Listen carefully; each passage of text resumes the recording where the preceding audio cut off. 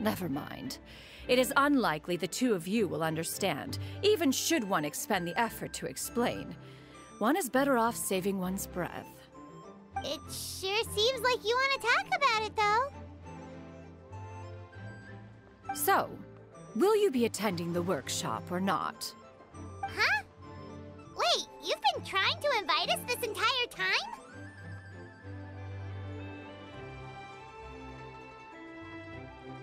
All right then. No need to prepare the materials in any case. One has it all sorted.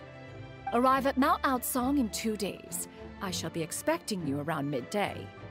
Are you leaving? Don't you want a guard to help you with that big box of yours? Surely you jest. One goes as one pleases. For what reason would one need to rely on another?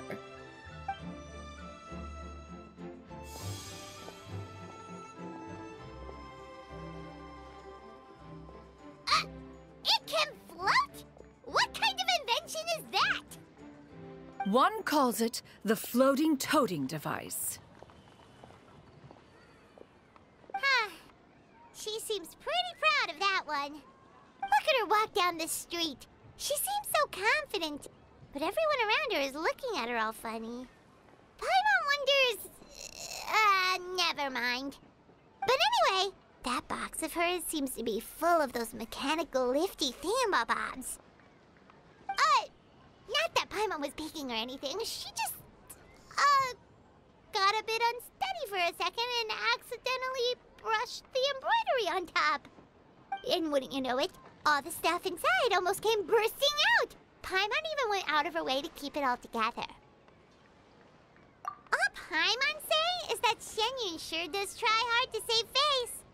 What did she call it again? A crude piece of mortal machinery? Paimon bet she just can't wait to take it apart and see how it's made. Totally. We should probably act like we didn't see anything, though. You know, in consideration of her feelings and all. After all, that is the propriety with which one should comport oneself. When it comes to an elder, right?